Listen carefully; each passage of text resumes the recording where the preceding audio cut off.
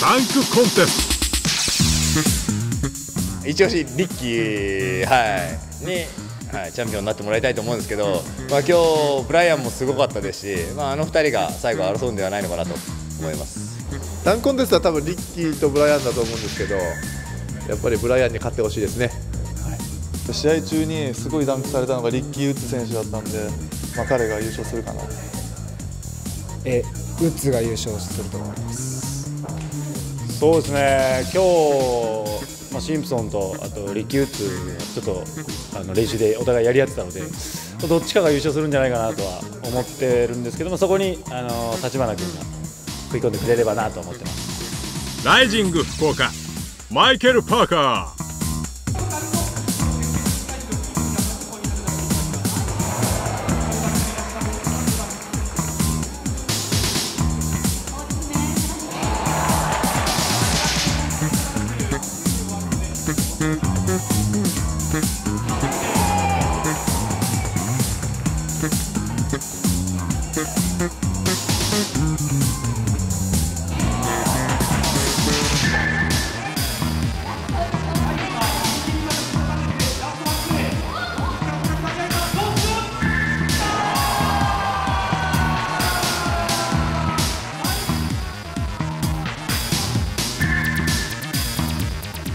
大分ヒートデビルス、リッキー・ウッズ。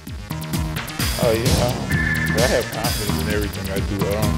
I think I can go put out a good show at least. It's like try to give them all. I got some good competition, so just go out here do my dunks. They're gonna do theirs, and we're gonna see how the boosters and fans like it.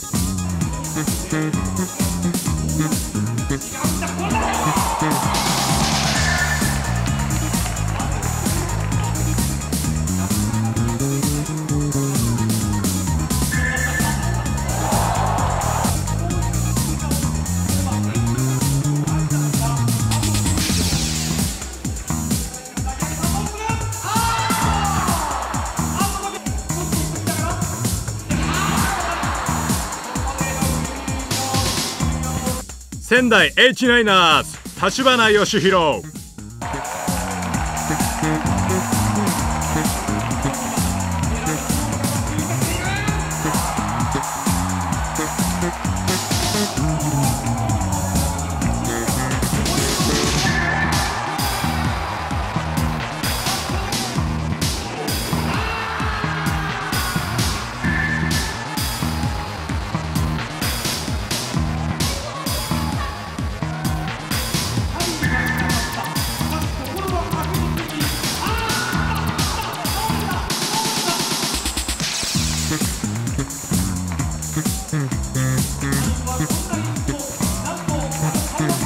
浜松東三河フェニックス、ウェンデル・ホワイト。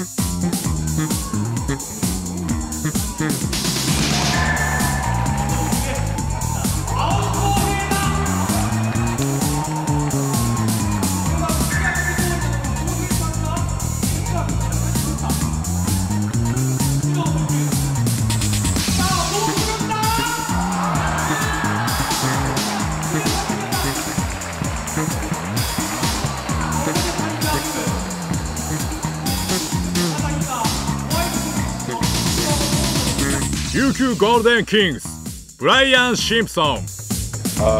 One of my teammates told me I should do some old school type stuff, and I'm looking at mixing it up, maybe a little old school, a little new school, like 90s, 80s, maybe 2000s, something like that. So, who knows?